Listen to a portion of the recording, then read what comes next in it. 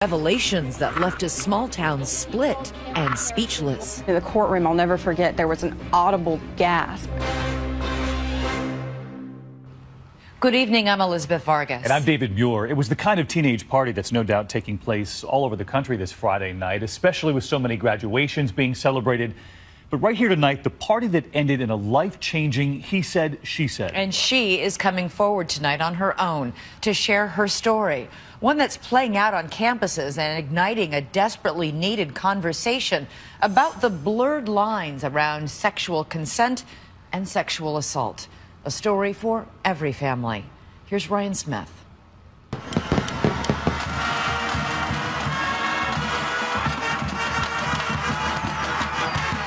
It's Friday night.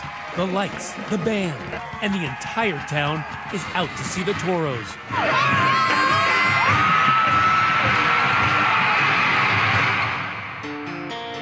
Welcome to Spanish Fort, Alabama. Population 8,000. Located just east of Mobile Bay. Once the site of one of the last Civil War battles. It will later be the site of a different kind of battle. Very small, close community in town, so everyone kind of knows everyone. A very tight-knit community, focused on family, centered on very good schools. Bible Belt churches may dot this small, affluent community, but here, football is religion. In Spanish Fort, football is no longer a sport, it's a lifestyle. You live, eat, sleep, breathe football. No wonder its high school players are celebrated as heroes, says journalist Cassie Fambro. People love to see them and recognize them in their community, and I would say they're local celebrities. And starring in his own highlight reel, running back Cameron Harrison, a senior, 5'7", 180 pounds, wearing number 4. Harrison, boys, he's been fun to watch over the past couple years. Yeah, he's a tough little hombre. He's small, but he's big. He's hard to bring down. That's one of his advantages. He's tough. Among those cheering in the crowd, the new girl in class, 16-year-old Savannah. I am funny, independent, goofy, very goofy. I have a lot of love in my heart. Among the things she loves, what you'd expect: makeup, social media, and selfies. Lots and lots of selfies. But for the one-time choir girl, singing in church with her dad, adolescence brought on some big changes, moving from the only private school she ever knew to unfamiliar terrain, public high school. I cried. I said, I don't want to move, but I didn't have a choice, so. Really? I had been at a school from 2nd grade to 9th grade. I loved where I was. I was from the country. There, it's so laid back and small. How was the adjustment for Savannah to high school? It was an eye-opener for her. Yeah. I think it was a huge culture shock. It was a culture shock, because I remember one time she called me. She's like, I don't think I can do this. Emily and Joe, Savannah's parents, were high school sweethearts, married by age 20. He a Marine at Camp Lejeune, she a college student studying business. What were your hopes back then? To have a family and have a story. But their family story, the kind every parent of a teenage girl fears, begins on an unseasonably warm October night in 2015. It's Joe and Emily's 18th wedding anniversary. They're enjoying a rare night away from their 4 kids, celebrating with a romantic weekend in New York City. But meanwhile, back in Alabama, another celebration, an 18th birthday party for one of the Spanish Fort seniors. How did this party come about? Everyone was texting about it. Haley and Allie, popular high school seniors, say word spreads like wildfire, even to those outside their usual clique. This was a little bit bigger, and it was lots of different kind of people all mingling together. It was not a typical weekend party. I mean, it was probably like one of the biggest parties I've ever been to in Spanish Fort. Savannah, too, hears about the party and begs her parents, long distance, for permission. I had the ACT Saturday morning, and the party was Saturday night. It's like blow off some steam. Blow some steam. Yeah. You were on the phone with her, and what did she say? She said, Mom, may I go to a birthday party tonight? And I said, why don't you just stay home? You just listen to your inner voice. For some reason, I wanted her to stay home. But Mom's intuition on this fateful night gave way to a daughter's desperate desire to fit in. Me being pushy, and finally she was like, okay. A tale of 2 photos illustrate in real time different nights for mother and daughter. A night out for the parents, while Savannah is seen on Snapchat getting glammed up. With her, a friend. And guess who she knows? Cameron Harrison, that high school football star. They pregame at his house, the two girls taking this pic in his room. Did you know Cameron Harrison at all? I knew of him. We had math together. I had never like hung out with him or anything. What did you hear about him?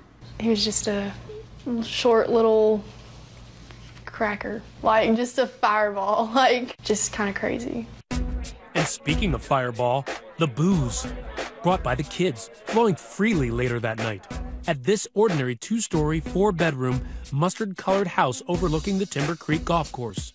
Now packed like a nightclub. So how many people were at the party? Probably 40 at one point. Make that 41. The birthday boy's 58-year-old grandmother was home, but watching TV upstairs in her bedroom. We walked in, and I would say it was a very, maybe hyped would be the word. And there was like rap music playing, and there was hair slinging and arms flailing, and you were just kind of like, wow. It was hectic. There were people running around, dancing, beer pong, playing video games on the TV. And the drinks were flowing? Yeah, the drinks were flowing. Hayden, a senior football player, recalls playing beer pong with Savannah and his teammate Cameron. She was just staring him down, like giving him that look. And I told him, I was like, all right, she obviously wants it. And so he was like, I know, I can tell. You had some interest in this guy. I saw you roll your eyes. Why? I always said to my friends, I would never with him, you know, he's a nice guy, but no. 40 underage teenagers partying, drinking, saying, turn down for what? What were you drinking?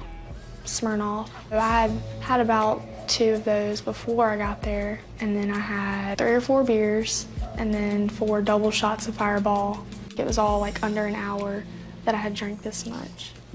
Others quickly took notice. I first saw her on the couch, and one of her friends was like pouring a little alcohol in her mouth, and she was like just dancing around, having a fun time and stuff. She didn't look like she was completely wasted. No, she was conscious, walking around, having a good time, not stumbling. I couldn't say she might have been able to walk in a straight line, but I don't think most of the people there could have at that point anyway. These photos posted on Snapchat may allow us to peer into Savannah's Saturday night. But what they don't show, she says, are the effects of all that alcohol. She says she remembers feeling dizzy, but that's about all. What's the last thing you remember? The last thing that I remember is standing in the kitchen with everybody, singing happy birthday. This is cell phone video of that moment obtained by 2020.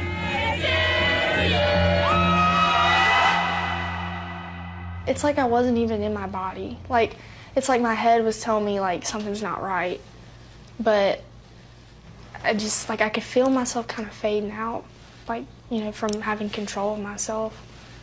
But that's the last thing I remember, was standing there with everybody. Savannah may not remember, but her friends do.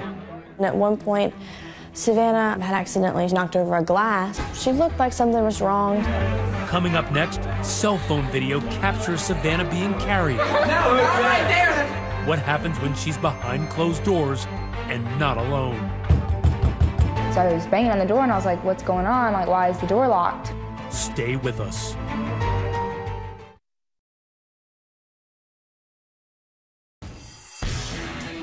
If it's October, it means the Spanish Fort Toros are in familiar territory. Their opponent's end zone, closing in on another Alabama State championship. But 16-year-old Savannah is out of her league. Evident to those at the party that she may have had a few too many. She's kind of just like, just like going crazy, like walking around. Watching from across the room, Savannah's close friend, who asked that we call her Jessica. She's drunk, right? Mm-hmm. What are you seeing? All of a sudden I see someone carrying her up the stairs. It was probably 4 people that were carrying her up the stairs like she was a doll, basically. Like they just like each had like a limb. And I was like, what the heck, when did this happen? I just saw her like on the couch. But just like the booze, there's something else that's ubiquitous at your typical teenage rager. Cell phones. This is an image of Savannah being carried upstairs. It will later play a big part in trying to determine what occurred that night. Taylor is one of those teens who helped carry Savannah. We were all just laughing, you know, making a joke out of it because it was funny, you know. Everyone had been drinking and we're carrying Savannah up, and Savannah's pretty tall and we're all kind of short. So we were kind of struggling. She says they did it so Savannah could lie down and sleep it off. Do you remember being carried upstairs? It's like I could hear things. My eyes were shut, but I could just hear everything. I just didn't feel with it at all. At that point, the popular seniors, newly 18, decide to leave, wanting to take the party across the bay to a club in nearby Mobile. We're like, Cameron, you coming? He was like, no, I can't get in any trouble tonight. I'm just going to stay here. Wary of trouble because remember, Cameron Harrison is a standout senior whose football team is undefeated and entering the playoffs. Also staying behind, Savannah. And depending on who you talk to, you get conflicting reports on her state of mind. Whenever we were about to leave, it's whenever I saw her being carried and stuff, and she was laughing. So you saw her being carried up the stairs? Yeah, she was like, no, I want to go back downstairs. Once upstairs, Savannah gets sick in the bathroom. That grandma makes a brief appearance, handing her a towel. Friend Jessica says when she went upstairs, Savannah was barely coherent. She was just like laid on the bed with like her eyes closed. She was just like, like I couldn't really like make out what she was saying. Tell me, when she's saying that to you, is she unconscious at that point? Like she wasn't fully conscious, but she wasn't fully unconscious at that point. She was probably like in between there. She'd be like she sounded really like a zombie. Slurring it out? Yeah, definitely slurring. But it was after that is when I noticed like she was out. She wasn't saying anything. Jessica says she left Savannah in that upstairs bedroom to nap. But when she returned to check on her about 15 minutes later, the door was locked. I was banging on the door and I was like, what's going on? Like, why is the door locked? And I couldn't hear anything in there. And the light was off, and I remember leaving and the light was on. She doesn't hear anything. But Cameron's teammate, Hayden, also at the door, says he hears Savannah making sounds from inside the bedroom. I heard her moaning, like I could hear sex noises. Eventually, the door opens, and Jessica is shocked by what she sees. So Cameron like cracks the door open, and he's like completely naked. And I was like, oh my gosh, what just happened? Half her body's on the bed with like her arms back, and then like half her body's like draped off the bed. Did she have any clothes on? She had no clothes on. She was completely naked. I started like yelling at Cameron. I was like, what are you doing? Like, she's obviously not okay right now. Like, why would you do that? And he was like, she wanted me to. She said she wanted me to. Did it seem like she was completely out of it? Yes, completely out of it. I mean, she couldn't even move. Couldn't move, but Jessica says Savannah did speak. And what she said would be crucial to the case. She said, just leave me here. I was mad because she said that. So that's when I left. When Jessica goes back upstairs, another 10 or 15 minutes later, she sees Savannah disheveled, no bra, and her clothes backwards and inside out.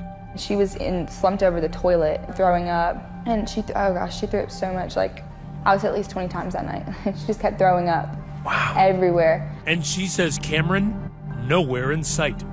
Turns out he's back downstairs at the party, taking smiling snaps. No hint of potential wrongdoing. Do you remember Cameron Harrison ever being in that room with you? No. It's approaching midnight, and on the ride home, friend Taylor says that's when Savannah whispered a secret to her. I asked her, are you okay? And she told me, I think I had sex with Cameron. With a sickly Savannah in the back seat, it is Jessica taking responsibility for her friend, racing home before curfew. Were you thinking, man, this girl might be in serious trouble. She might need to go to the hospital right now. I mean, I wanted to take her there, but she would just start screaming. She was like, no. And she was still drunk at that point, but she would try her best to be like, like, no, you can't do that. With her parents asleep, Jessica sneaks the two of them in through the side door. Savannah still vomiting. She was still like shaking. She was like white. I put so many blankets on her, and she kept on saying like, I'm so cold. Like it sounded like she was just like in like a freezer. For 2 hours, Jessica stood watch over her intoxicated friend.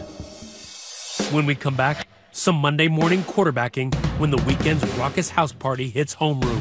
It started going around the school that they had sex and a bunch of different stories. And the standout football star stands face to face with a former Marine. Did it take everything in you to not want to lash out at him? The confrontation on the front porch. Next.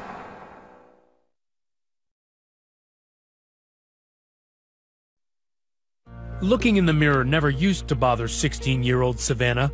She's young, pretty, confident. But the reflection she saw the morning of October 25th, 2015 was downright horrifying. My face was sunken in. I had bruised hickeys all down my neck. I just started crying because I just felt so disgusted with myself. Disgusted because Savannah's Saturday night was a dangerous one, full of beer, liquor, and fireball shots. I felt like I was that drunk girl at the party, and I knew everyone was gonna just, talk about it. But she is about to learn from her friend it wasn't just alcohol. And she said, you and Cameron had sex, but you were really messed up.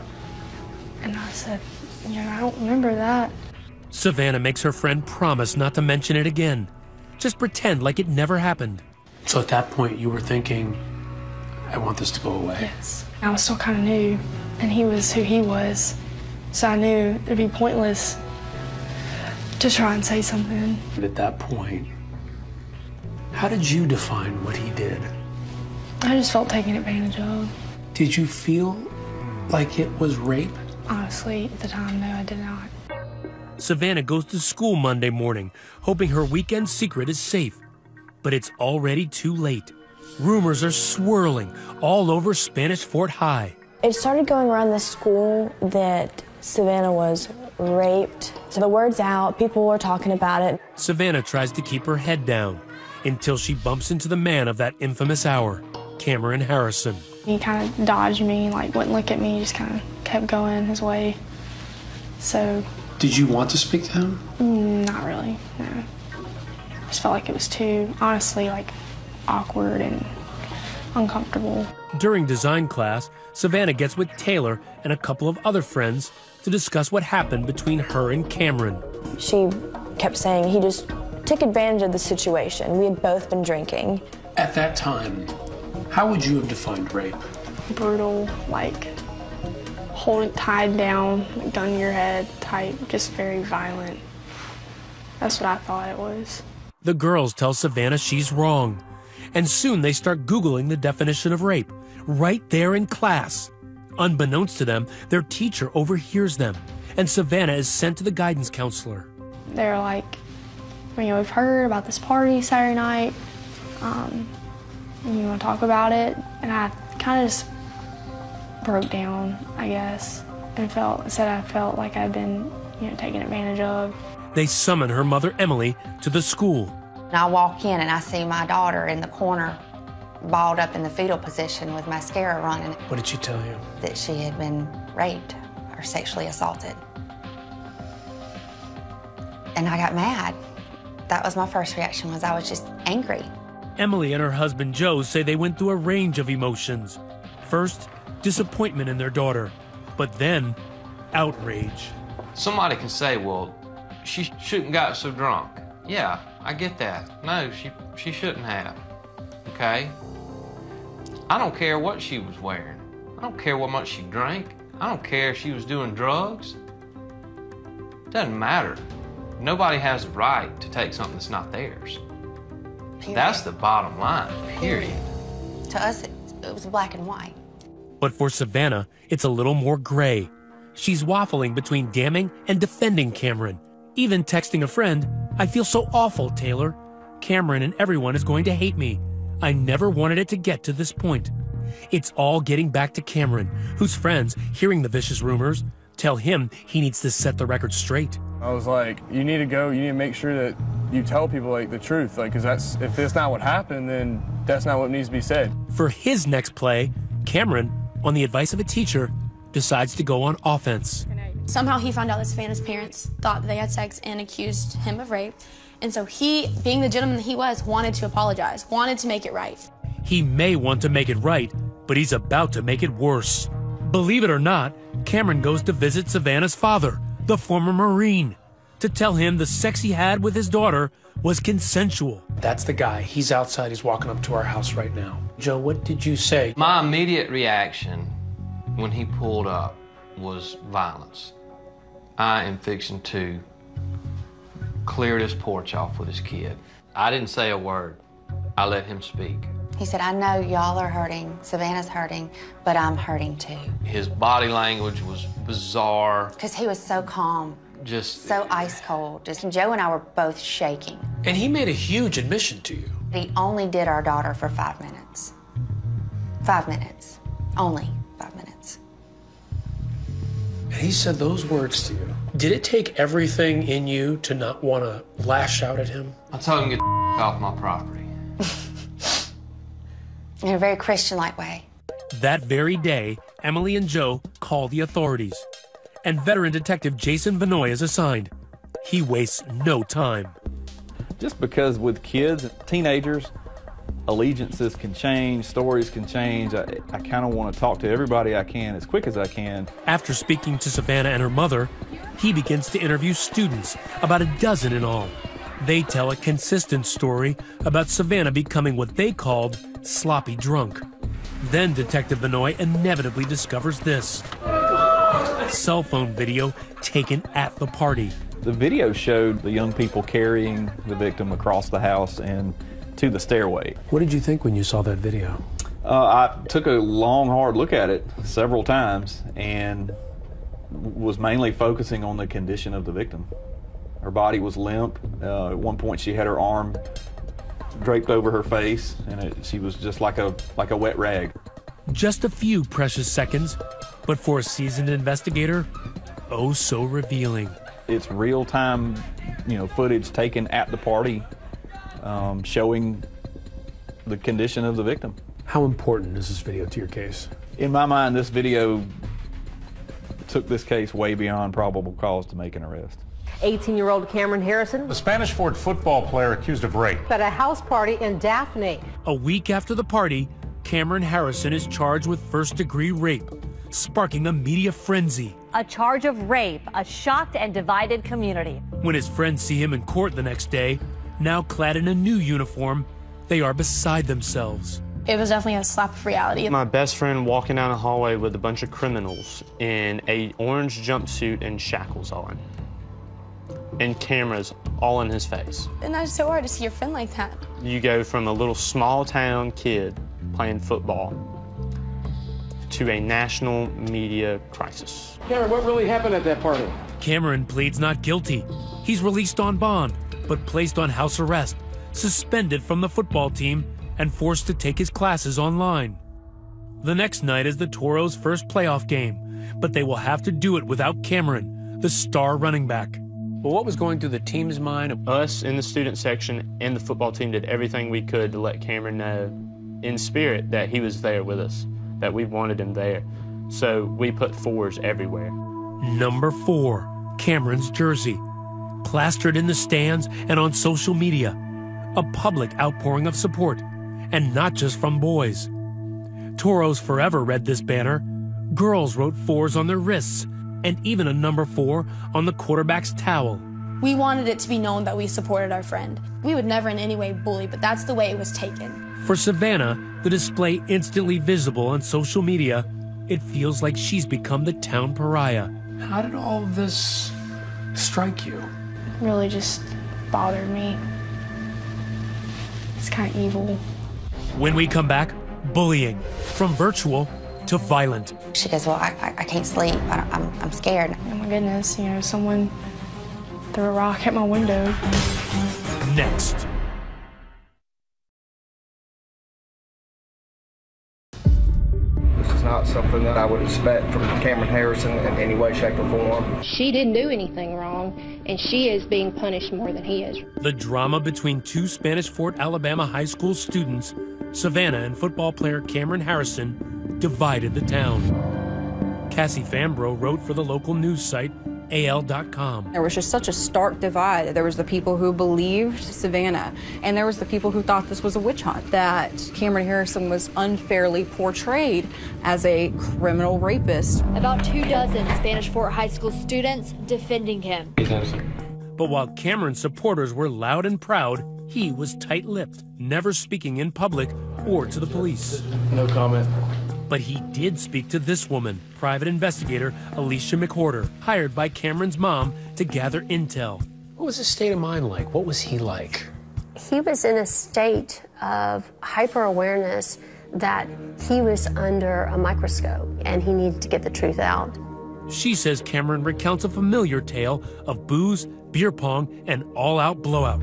But new details emerge when he claims after Savannah was carried up the stairs, he ended up in the bathroom with her. And that's when a familiar face enters. Kennedy, that girl who came to the party with Savannah. Cameron states that Kennedy grabbed his face and kissed him, and then Savannah grabbed his face and kissed him. And then they move into the bedroom. And at some point, Kennedy gets up and leaves the room. Kennedy denies that she, Cameron, and Savannah were kissing each other at the same time. Cameron says it happened. Kennedy states it didn't. We're at an impasse on that.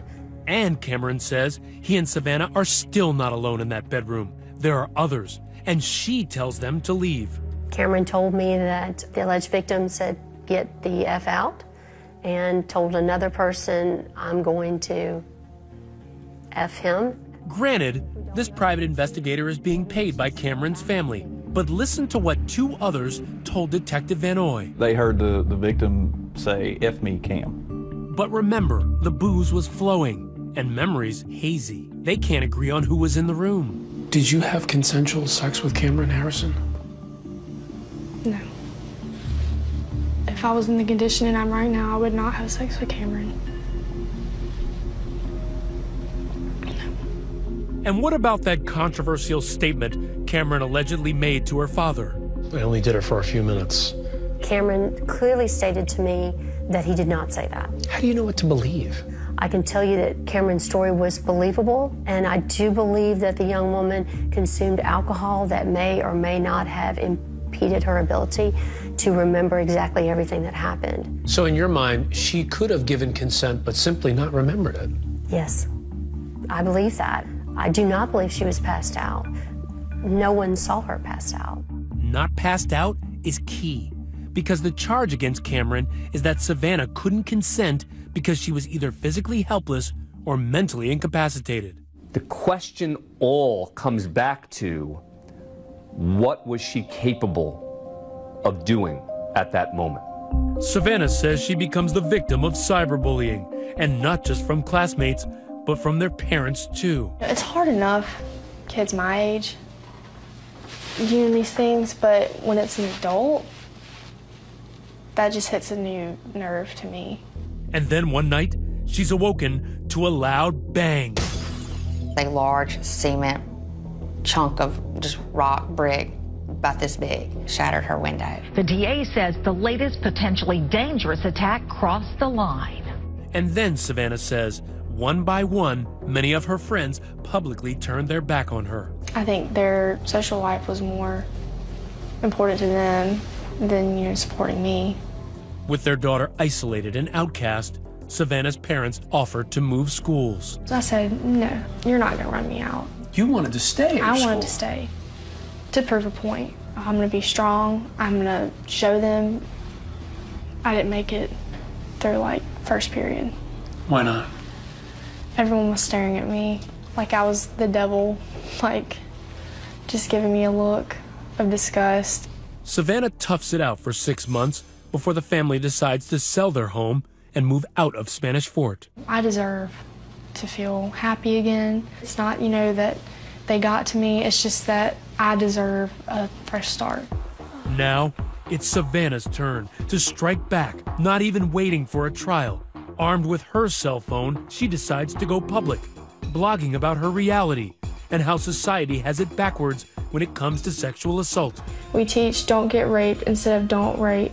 Does anybody else not see a problem with this? Why did you decide to start blogging?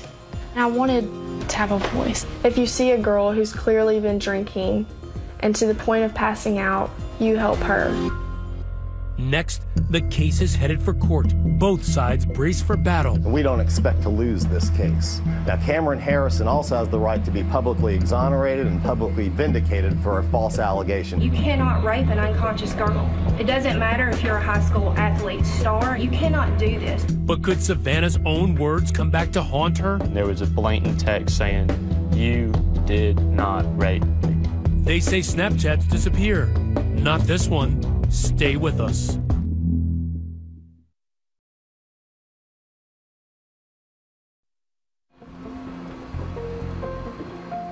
Savannah is trying to make a fresh start. New surroundings, new perspective. I love film, writing, photography, art. Life in itself makes me happy.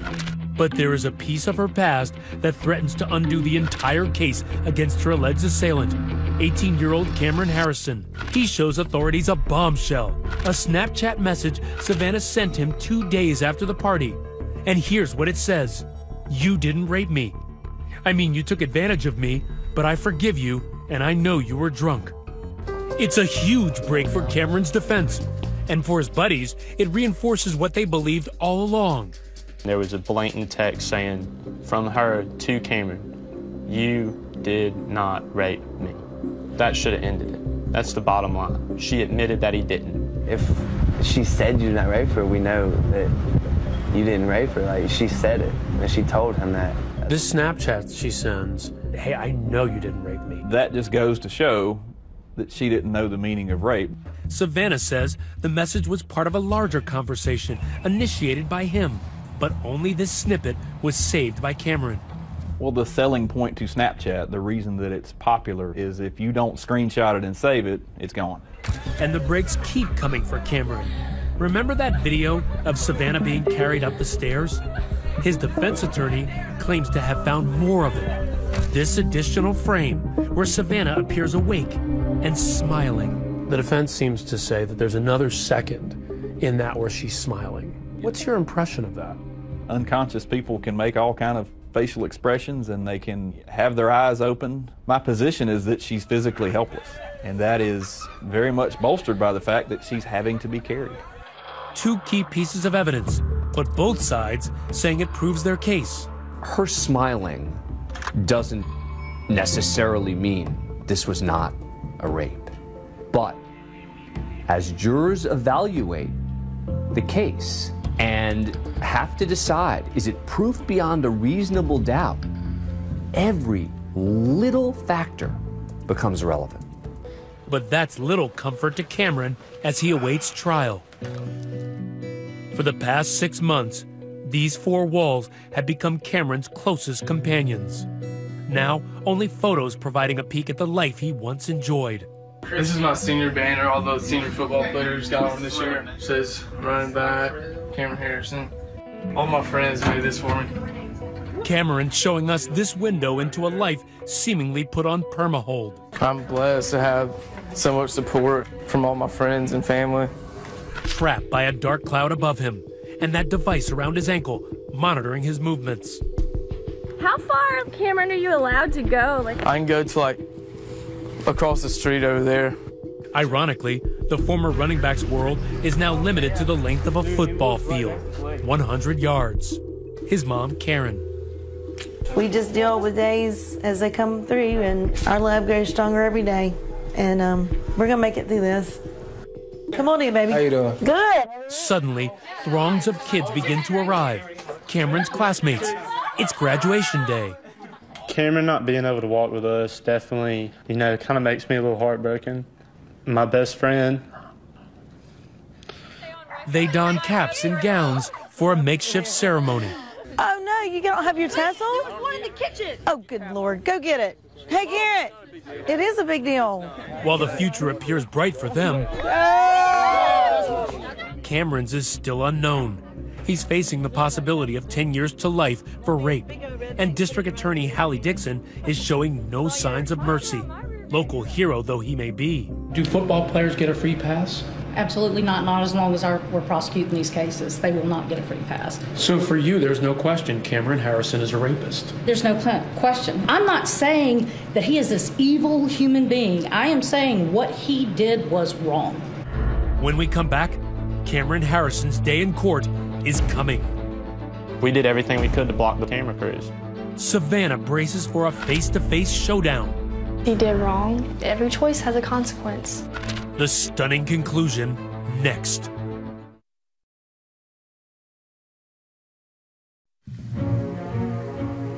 After 18 grueling months, it was supposed to be Judgment Day. The stage was set. Cameron Harrison and Savannah face to face. Both lives irreparably and forever changed. But something else has changed here in Baldwin County since that infamous house party. That brash District Attorney Hallie Dixon decides not to seek re-election, and a new DA takes a fresh look at the case. And just weeks ago, on the eve of Cameron's trial, a stunner. Tonight, Cameron Harrison has been granted youthful offender status. Youthful offender status. Cameron Harrison takes a plea deal under youthful offender status.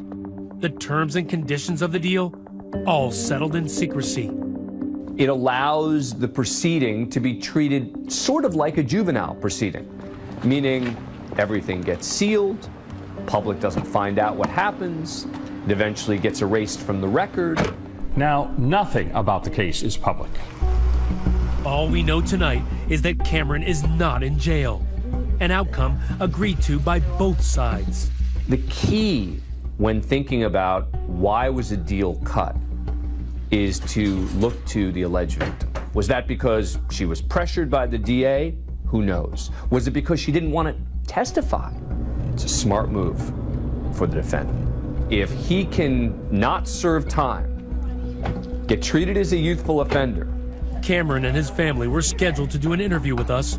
However, part of that plea agreement prevented both sides from talking further about the case. It's not really a resolution at all. Those people who look at him as a criminal or her as a liar, they're never going to be dissuaded because there's no real conclusion. For many, the case ending just like it started, in a fog. What happened behind that locked door will stay behind that locked door. The reminder for parents is underage drinking and limited supervision can lead to some pretty dangerous consequences. And that may leave you wondering about that grandmother, the only adult present that night. She pled guilty to a charge of hosting the party. She got 6 months probation and was fined $250, telling local reporters, "It's a sad situation for all parties involved. You know, I trusted teenagers. That's my problem." As for Savannah, when we last spoke to her before the plea deal, she had this to say about Cameron. If you could say something to him right now, what would you say to him? I forgive you. You do? Yes. Life's too short to harbor any pain and anger. My way of starting off closure is forgiving. She is now on her way to college and says she hopes to inspire other young women who may have been sexually assaulted. I used to think that I was weak, dramatic, too emotional, couldn't handle anything. And then going through this, I've realized how strong I really am and that I underestimated myself the whole time.